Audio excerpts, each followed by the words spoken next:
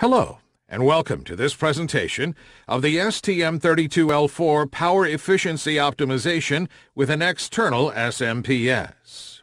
The use of an external switched mode power supply, or SMPS, with the STM32L4 series of ultra-low power microcontrollers extends the power efficiency in run modes. By generating a V-core logic supply from an external DC to DC converter, instead of the integrated LDO regulator. For example, it allows a power consumption gain up to 60% at VDD equals 3.3 volts. This feature is supported by devices marked with a trailing P suffix, where two GPIO pins are replaced by a VDD12 logic supply connected to the external SMPS. A wide range of external SMPS can be accommodated with the use of an external or built-in switch. For proper operating mode, the VDD12 power supply rules must be respected.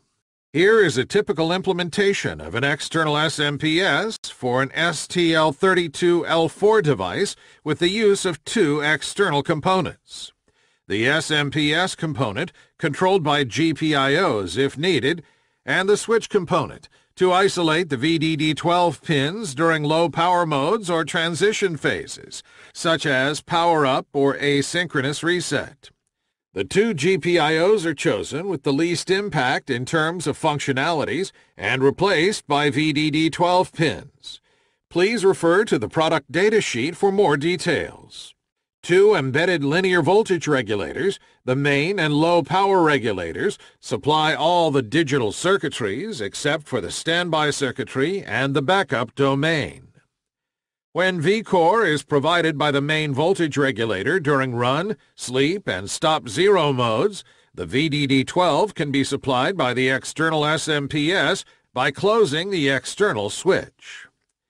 When V-core needs to be powered by the low-power regulator during low-power run, low-power sleep, stop 1 and stop 2 modes, or switched off during standby and shutdown modes, VDD12 must absolutely previously be disconnected from the external SMPS by opening the external switch to avoid any destructive impact on the regulator. As the VDD12 voltage directly supplies the internal logic, the following rules should apply. VDD12 must never exceed 1.32 volts. VDD12 must be higher than 1.05 volts when sys clock frequency is below or equal to 26 MHz. VDD12 must be higher than 1.08 volts when sys clock frequency is above 26 MHz. During transition phase, such as power-up or asynchronous reset, the VDD12 pins must be disconnected from the external SMPS. Transitions from connected to disconnected configuration are only allowed when the sys clock frequency is below 26 MHz. The SMPS can only be connected to the device during run, sleep, or stop zero modes, and when VDD12 is greater than the main regulator output voltage by 50 millivolts. In other power modes, the SMPS must be disconnected. Please have a look at the application note AN4978 for more information. This graph summarizes the power supply rules allowing safe transitions. After reset, the system clock frequency is 4 MHz and the main voltage regulator is in voltage range 1, supplying a V-core at 1.2 volts. If the SMPS supply voltage is greater than 1.25 volts, the SMPS can be connected and then the system frequency increases to reach maximum performance possible in this low power range. If the SMPS supply voltage is lower than 1.2 volts, switch the main regulator to voltage range 2, and then the SMPS can be connected. In this mode, the chip can run in high performance range when the SMPS voltage is greater than 1.08 volts. The expected power gain with the external SMPS is directly linked to the power efficiency of the regulator.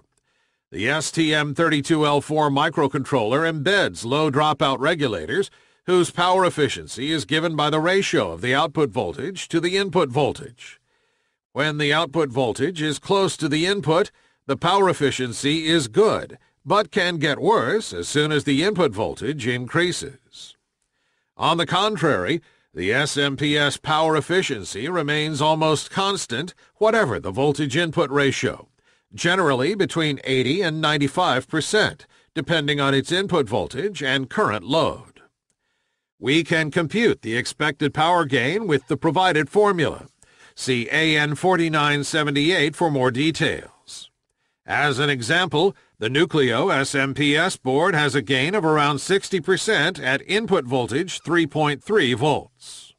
Here is an example of the power consumption graph of a core mark at 80 MHz as a function of the VDD supply using an STM32L4 microcontroller on a Nucleo 144 SMPS board. We can clearly see the power gain increasing with the voltage. For more details, please refer to the application note, Design Recommendations for STM32L4 with External SMPS. Please also refer to the product data sheet for the available packages supporting the external SMPS feature.